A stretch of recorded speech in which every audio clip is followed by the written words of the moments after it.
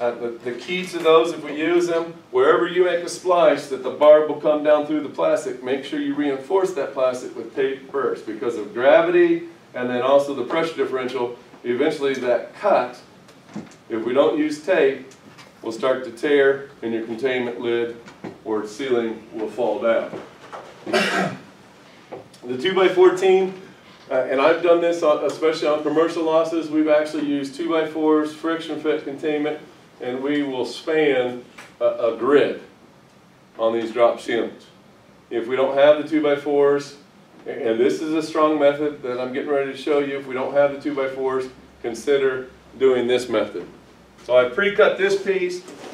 I'm not going to do a large area. I'm just simply going to do a little turn back here in this area around this HVAC supply hose here, or supply duct, supply vent. We want to get an idea of where our containment's going to be. Cut your piece large enough.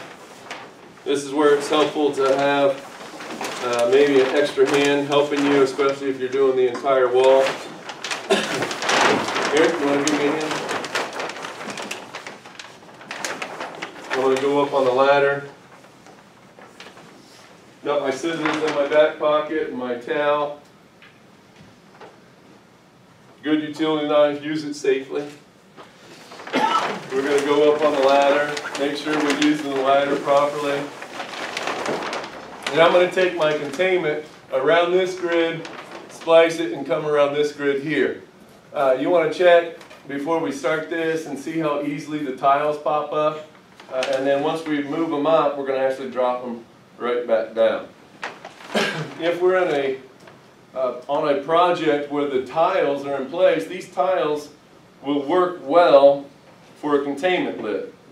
As long as they're not stained, they're not contaminated, they're not discolored, there's no pieces missing out of them. We want them to lay down to the grid as well. So if you notice this, sometimes we can just come along, pop the grid, and just as you saw there, it will drop back down. I'm going to move my ladder back just a little bit here.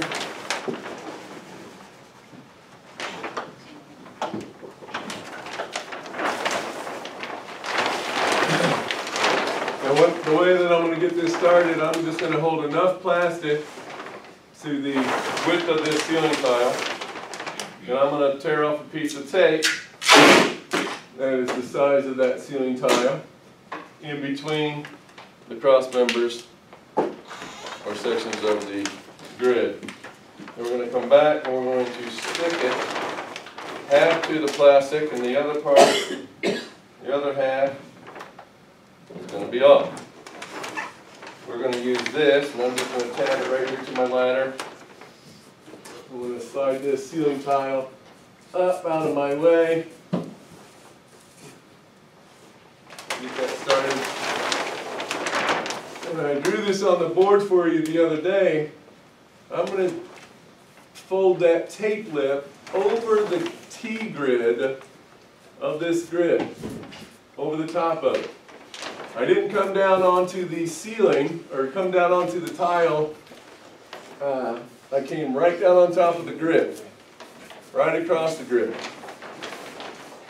Sometimes it can be tricky getting these tiles to lay back down. That's especially going to happen when they have the hangers in place. Now right here, where we're making a turn, it's going to make a small little cut, a little splice that we can turn the corner here.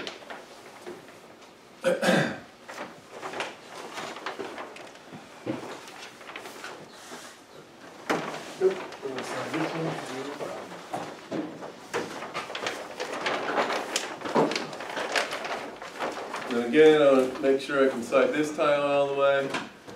This is flex, so you can push these up, move these out of the way. Just be careful. Make sure we know what we're doing before we do it if you don't.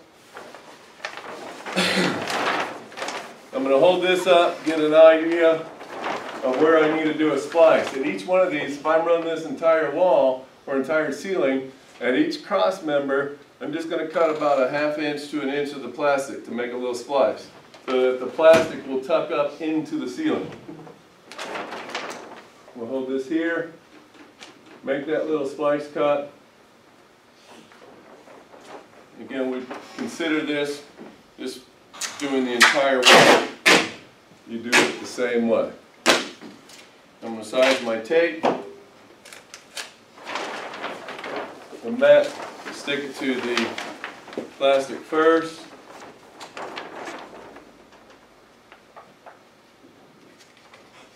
Half to the plastic, the other half is off. And we're going to reach up inside here. Eyeball your lines, right? We want our lines to be straight. Think about how much plastic is going in, up into the ceiling as well. This ceiling is insulated, so I'm going to lift that insulation up out of the way. It doesn't do any good to take it to the insulation. The containment won't stick as well. This ceiling tile drops a whole lot easier because there isn't any ceiling grid ties. If you've ever taken ceiling tiles down or put them in, you know how those grid ties will restrict the tile from falling back down. That's what's happening over here on the other side. No big deal. We'll come back and we'll fix that. Over on this side, we're going to lift it up. We'll do the same thing. Tape it up across the top, and then we drop this duct right back down.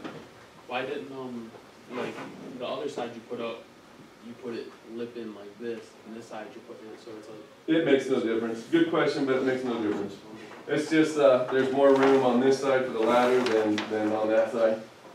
But that's exactly why I do it. Sometimes we're going to be restricted like that out in the field, right? We don't have the room to get the ladder, so you're working inside the containment versus outside the containment. So very good question, Shane.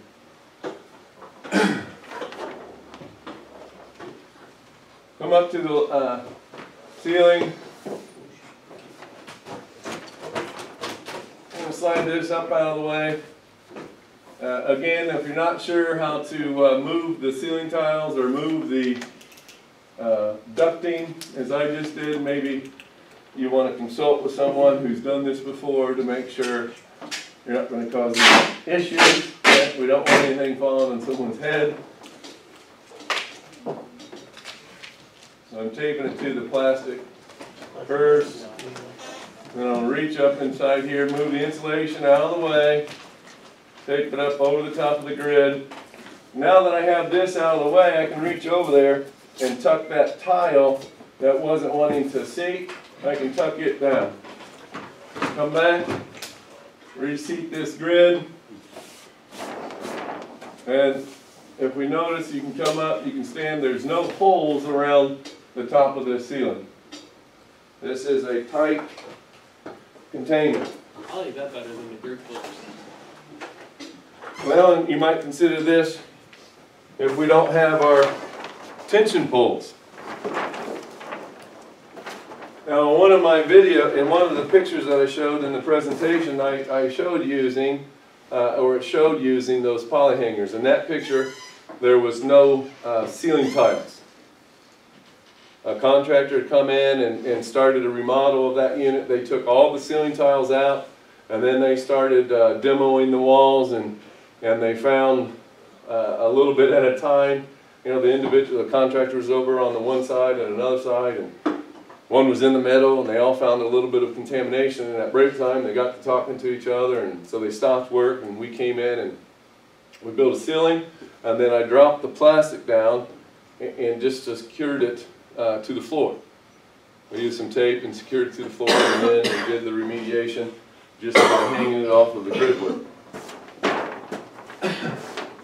What we're going to do next is I want to eyeball it to be straight from the grid work down to the floor. I want to try to get this as straight as possible from the top to the bottom. And then also, if you notice, my lines are running this way.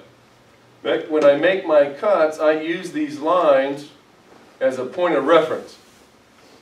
So if I'm looking at this here, and I know that the structure is somewhat square, it may not be perfectly square, but most of them should be somewhat square, then I'm going to use these lines as a point of reference when I make any cut on my plastic. So we're going to pull this down tight And again, plumb, it's not going to require us to get a level out, but I want to be as straight as I can be, just eyeballing it. And that also is going to allow me to pull it tighter.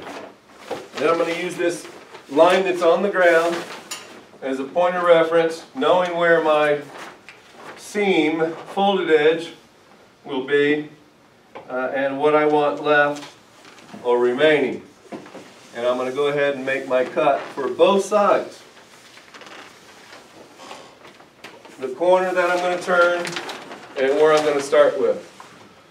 Now, you want to be careful with the type of tape that you stick or you adhere to the carpet, because you can leave some residue, and definitely if there's tracking, that where that tape residue was left behind is going to pick up dirt. That's where your gaff tape is probably the best tape to use for that. So the tape that we have over there, the green tape, they have it in different colors, but green is good in terms or reference of safety. What I want you to do is hold that tight right there, just like that.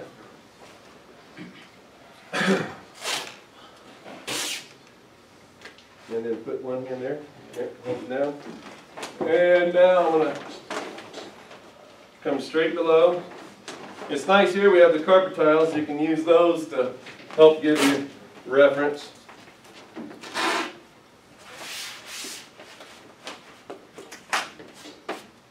And I like to free tape it. So we do one that was half and half, then now I'm going to go half on the tape and half back onto the carpet. Then this next piece is half on the first piece of tape and half on the plastic. Also notice that I'm going to turn the edge, or what I would call a flange, out and away from where the pressure differential is going to be created. I'm going to now take my scissors just like I did on the ceiling, and I'm going to cut the corner directly below.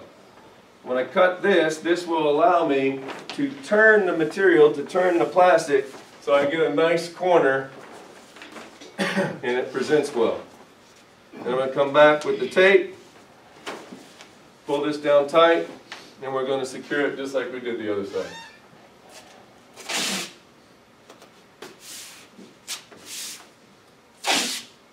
I know we're just doing a small area for this.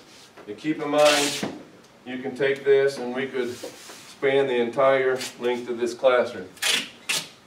Then we'll come back and we'll do these edges here, pull them down tight.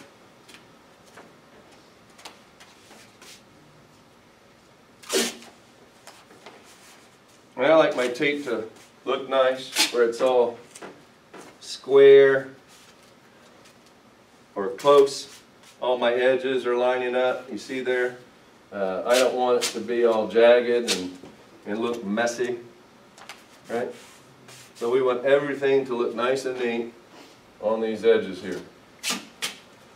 Come back, I've got a little bit of an opening, so we'll put a little piece of tape right here and tear it, press it across the plastic, and there we go.